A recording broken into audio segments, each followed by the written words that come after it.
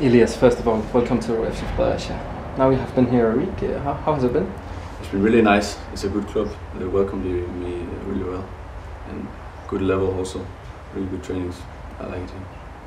And you played the first match against Sønderjyske here last Thursday. Yeah. How do you think you did?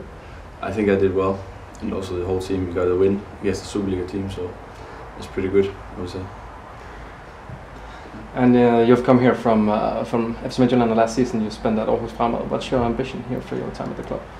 My ambition is to grow as a player and become better also, and help the team do well in the league, which is really good this year. And help the players and help myself become better.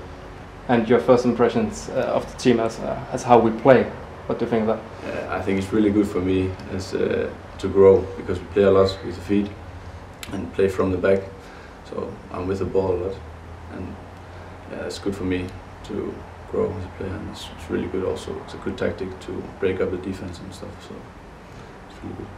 Thank you and welcome to the club. Thank you very much.